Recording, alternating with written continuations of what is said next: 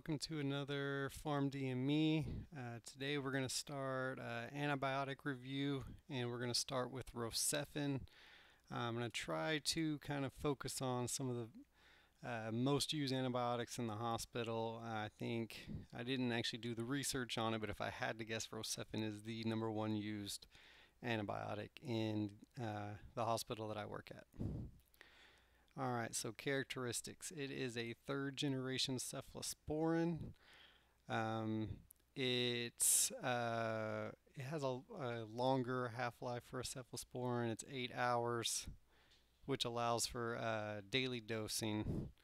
It is resistant to beta-lactamases and can cross into the CNS.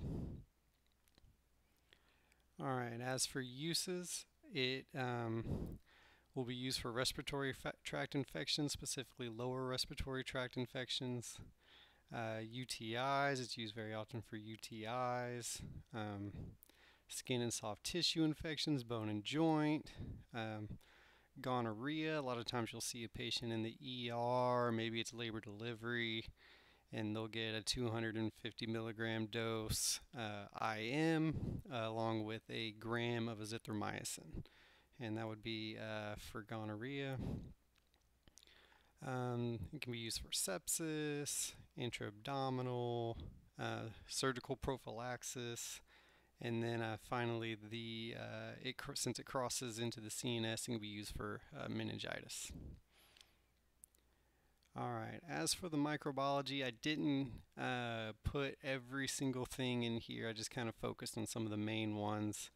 It's mostly going to be used for gram-negative organisms. So E. coli, H. flu, Klebsiella, there's the gonorrhea and the meningitidis, mirabilis, and Serratia. It does not cover Pseudomonas. If you look in some of the older package inserts, it says that it can be used for certain strains of Pseudomonas, but basically if you see Pseudomonas or you suspect Pseudomonas, you will not be using Rocephin.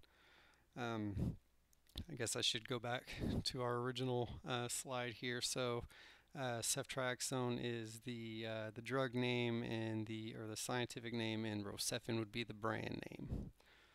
Alright, I'll usually refer to it as Rocephin, along with, so will most hospital staff, whether it be nursing, doctors, other pharmacists, techs. It's definitely one of those where the brand name is still what's used the most. Alright, while it can be used for gram positives, typically if you suspect a gram positive, you probably wouldn't use something like this. You would maybe use a first generation cephalosporin, Ancef, cefazolin, or maybe vancomycin or nafcillin, things of that nature. Typically you wouldn't use this, although you could. So if the micro reports come out and it is sensitive to Rocephin, you certainly could use it on gram positives, but not typically. And then in terms of anaerobes, the C. diff, will be resistant to Rocephin, so it won't work on C. diff. It actually can cause C. diff. So. In terms of administration, it's either IM or IV. So if somebody is on Rocephin and they leave the hospital, you would need to change drugs altogether. That'll usually be to Ceftriaxone. So yeah, if they're getting discharged, or if your hospital has an IV to PO protocol or something, you'd actually have to change drugs. So for the IM administration, if you look in the package insert, you will see where this says mLs. It's supposed to be milligram concentrations.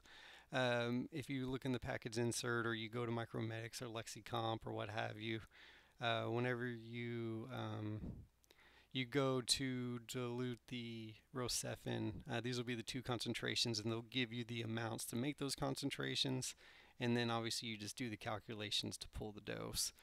So if you say you needed that 250 milligram dose to give someone with gonorrhea, you can just do the 250 milligrams per ml concentration and then just give them 1 ml.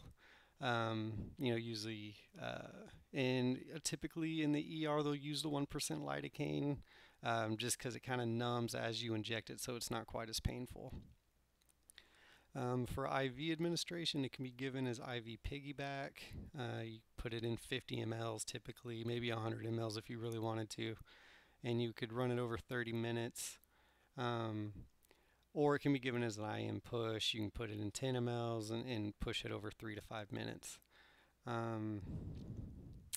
Yeah, for the young kids, the peds patients, usually if they're less than 5 or so, we'll do a 40 milligram per ml concentration.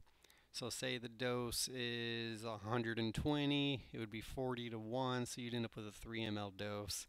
And if the unit that the patient's in has a syringe pump, you can hook it onto that and you can still run it over 30 minutes even though it's only, 3 mLs or what have you. That's how we typically treat the pediatric patients on Rocephin. If the kid's over 7 or 8 or what have you, then you can just put it in a piggyback in 50 mLs and run it over 30 minutes. It's not a big deal. All right, in terms of pregnant and nursing mothers, it's pregnancy category B, and small amounts of Rocephin can be found in milk, so use caution. In terms of adverse reactions, it's generally well tolerated. There's not a whole lot to talk about with this one. Basically, it really just all boils down to if patients are allergic to it or not. There's not a lot of cross-sensitivity between your ampicillins and your penicillins and things that most people claim to be allergic to and your cephalosporins, especially as you go from your first to second and second to third and third to fourth generation cephalosporin. The cross-sensitivity becomes less. I don't remember the numbers, but it's a small amount, 15% or something like that.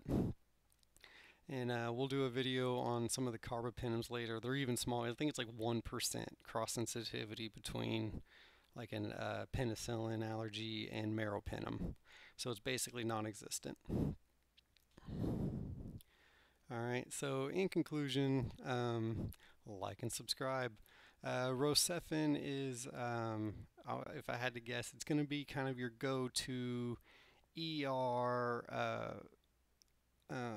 antibiotic for someone with respiratory issues.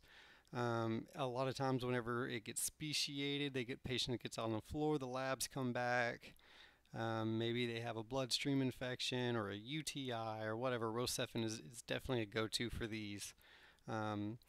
Now, if a patient's in the nursing home or they're in and out of the hospital all the time, and you suspect that it could be Pseudomonas, then you would want to use something like a Zosyn or a Cefepime or, in a worst case scenario, a meropenem, something like that, because obviously Pseudomonas will be resistant, but even, maybe it'll be a resistant E. coli or something along those lines.